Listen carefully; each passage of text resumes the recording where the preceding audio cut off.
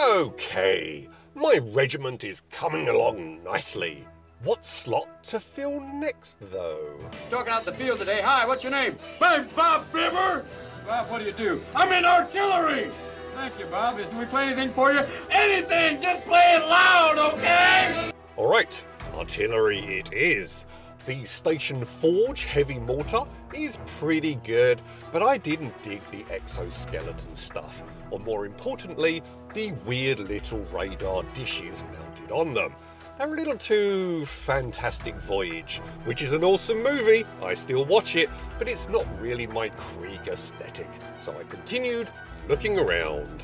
I came across this free one that was rather impressive. I like the addition of the sandbags, but the base is compulsory, and that's a lot of resin. I pondered lowering it in lychee so that it's below the plane of the vat to cut it off, but that's effort and might not work, so I continued looking. And then I came across this beauty by Redmaker. Very nice. I like the guy yanking the cable to fire it, like with a real heavy mortar. But, you know, Warhammer 40k being, well, Warhammer 40k, and Krieg being, well, Krieg, we gotta go really heavy. And where these real guys need a machine to load the mortar, of course, the Death Corps just grab the massive artillery round, hoist it onto their shoulder, and jam it in to pound the enemies of the Imperium. Okay, so I snagged the files, ran them through lychee, and chucked them into the printer. Once they came out, chuck down some paper towels, snap on some gloves, get the excess resin off the top of the build plate with the plastic scraper, because resin is expensive, and...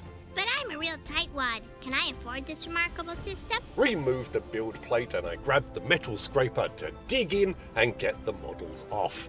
Then, just to check there has been no build-up or residue in the vat, I gently ran the plastic scraper around to check. Nothing? Cool. Onwards.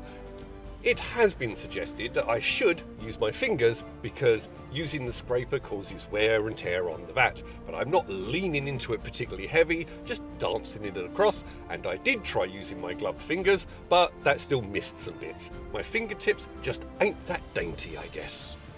Then get everything into the alcohol and agitate and plunge to clean them up and get the slime off. After extracting and leaving to dry for a little bit, into warm water they go, and they detached very nicely from the supports, and there's not much in the way of cleanup afterwards.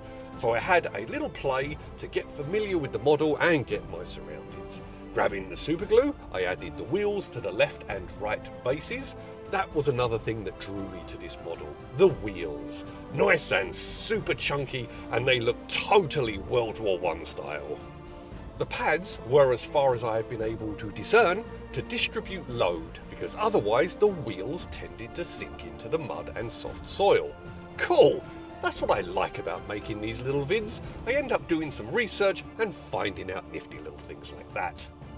Then, adding the breech mechanism to the barrel. The first one I'm creating in an open position, the other will be closed.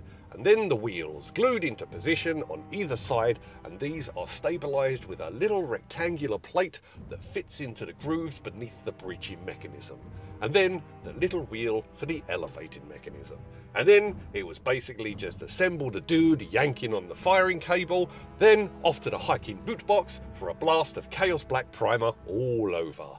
Afterwards, a nice base coat of Abaddon Black, and then breaking out the Iron Hand steel base to give the whole thing a decent dry brush, catching all the edges and corners, the textures, all the fun stuff, the tracks, the chains, the bits, the bobs. On to the crew. A nice dry brush of Thunderhawk blue layer to catch the wrinkles in the uniforms, the boots, the sleeves and the gloves.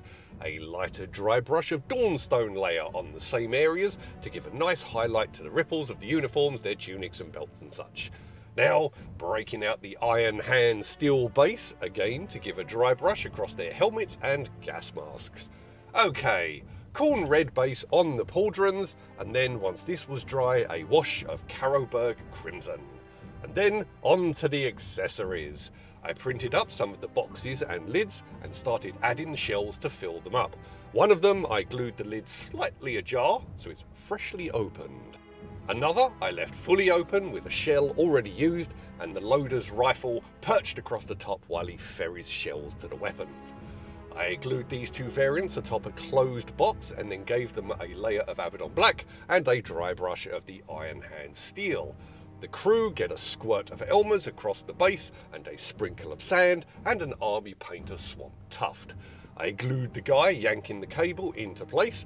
The cable attaches nicely, but I wanted a little more stability, so where his foot can bump against the mortar, I glued him there as well. And then the Cadian flesh tone dry brushed to the boots and hammered the coats of the crew, some of it on their gloves, and then on the wheels and lower areas of the mortars, and around the lowest areas of the ammunition crates. And then a blast of Krylon varnish from all directions to seal everything in. So, here we have my two heavy mortars, crewed by the Death Korps of Krieg, dedicated to raining down endless volleys of devastation, death, destruction and doom on the enemies of the Imperium.